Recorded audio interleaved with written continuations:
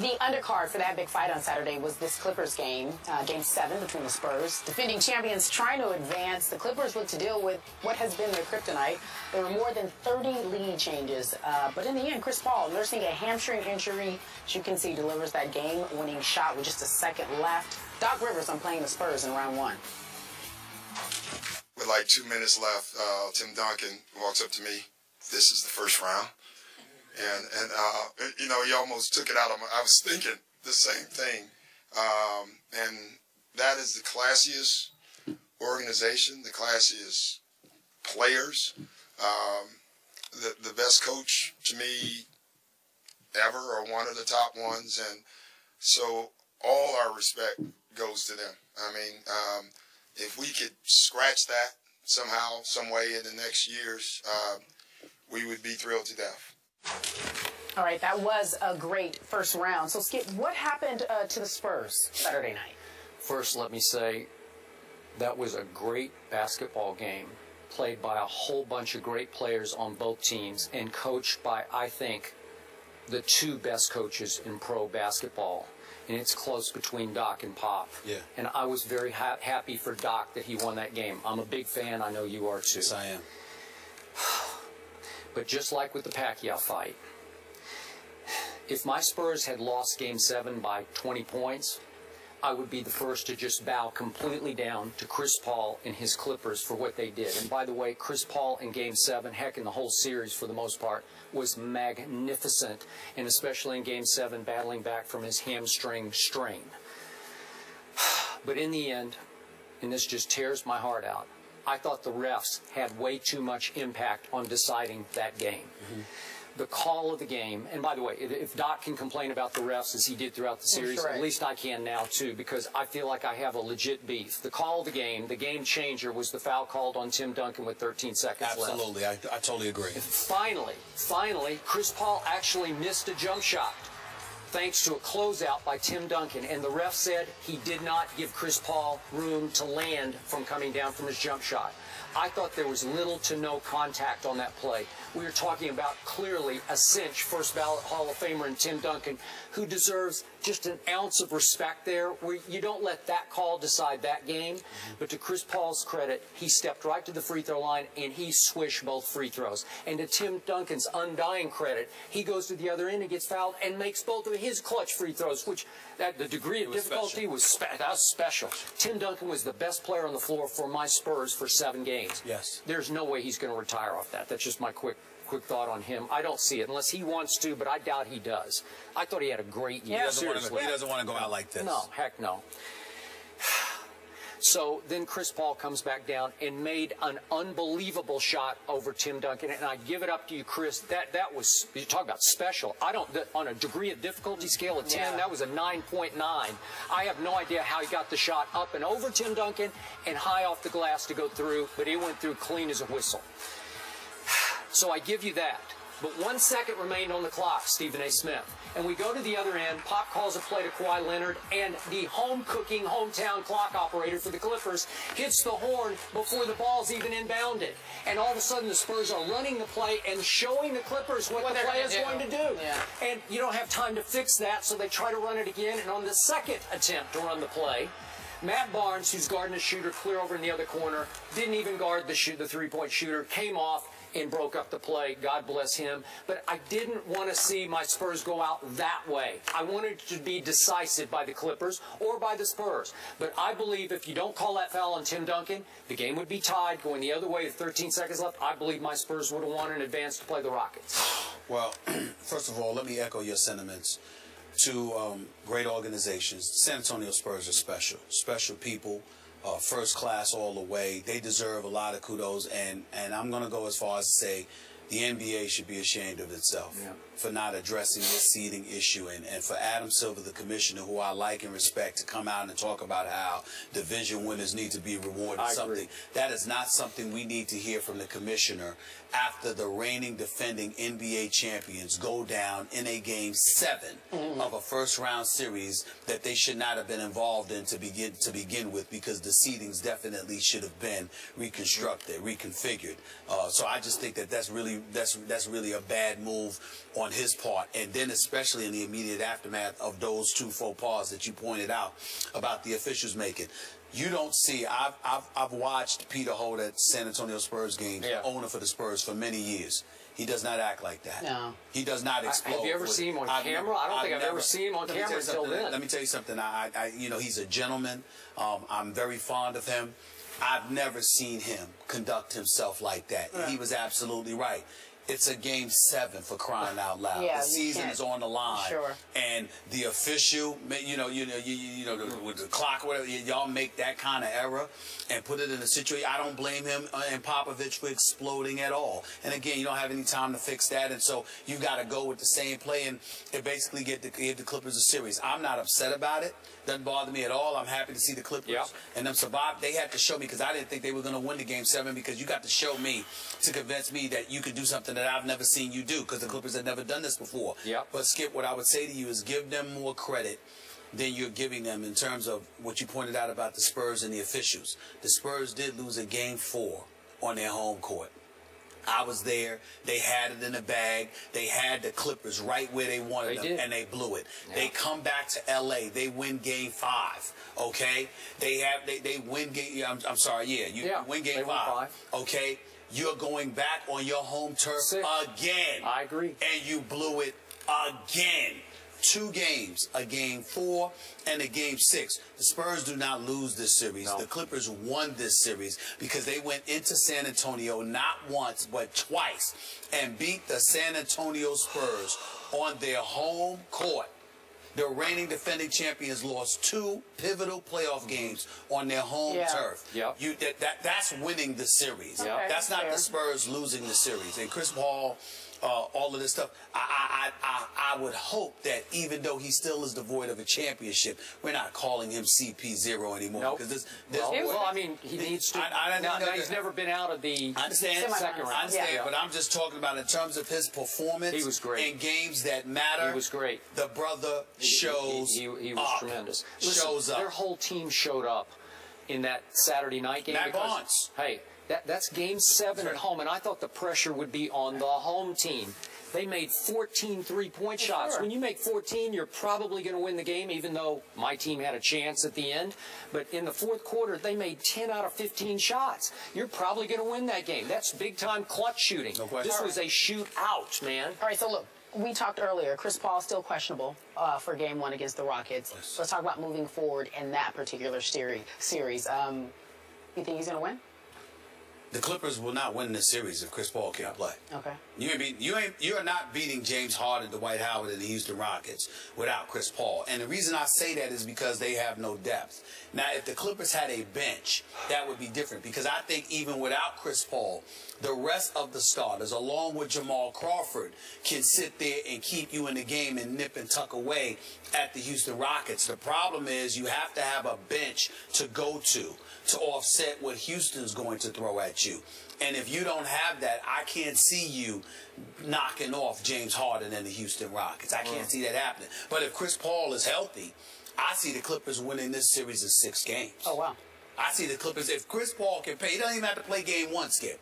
But if he can play the rest of the series, I'm picking the Clippers to win this series in 6 games. Okay, clearly, he did not tear his hamstring, or he would not have been able to come back into that game. And when he came back, I thought he played really well. When he blew by Danny Green for the last shot, he was moving pretty well. I know it was troubling him, it was bothering him, but it wasn't stopping him. So I'm going to say, I'm going to say he's going to play tonight. I'm going to tell you this. I don't know if he's going to play, because if I'm Doc Rivers, the longer, and you correct me on this one because of how much you run and what have you, that additional 2 days rest, if he doesn't play game 1, can help.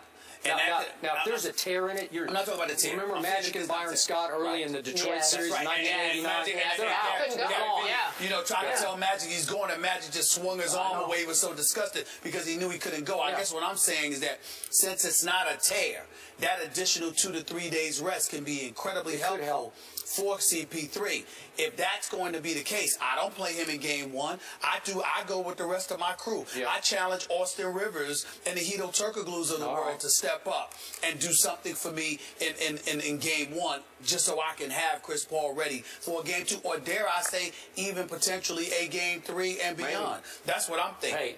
Hey, I'm going Clippers in 6 because I think the Clippers just arrived. And again, CP3's got to be pretty healthy. Right. Again, you're not sure if he will play tonight. And we still have no word on that. We're not hedging our bets. It's just that it's CP3 we're talking about on a team that doesn't really have a bench. You can't have, and you got to remember, CP3, Kerry, Skip, he usually has the toughest defensive assignment. I mean, this guy is not only that he not only has elite dudes, the Kawhi Leonards of the world, defending him, but he's usually defending a Tony Parker. But he won't defend James Harden. He won't defend James Harden, but he's usually defending the Damian Lillards of the world and others. Now, when I spoke to the Clippers, they think their chances are very, very good against Houston. Sure. They are very confident against the Houston Rockets. I think they split, if I remember correctly. But the point that I'm trying to make to you is that CP3 is your catalyst, not just offensively, but defensively. And without him, you lose everything. Yep.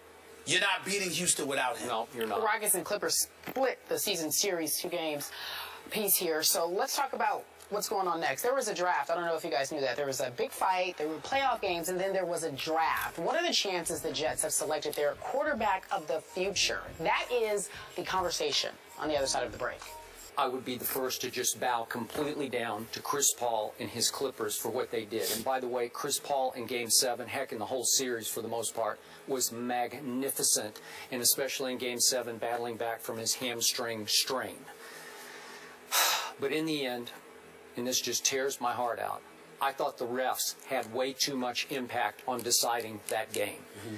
The call of the game, and by the way, if Doc can complain about the refs as he did throughout the series, at least I can now too, because I feel like I have a legit beef. The call of the game changer, was the foul called on Tim Duncan with 13 seconds left. Absolutely, I totally agree. Finally, Chris Paul actually missed a jump shot, thanks to a closeout by Tim Duncan, and the ref said he did not give Chris Paul room to land from coming down from his jump shot. I thought there was little to no contact on that play. We were talking about clearly a cinch first ballot Hall of Famer in Tim Duncan, who deserves just an ounce of respect there, where you don't let that call decide that game.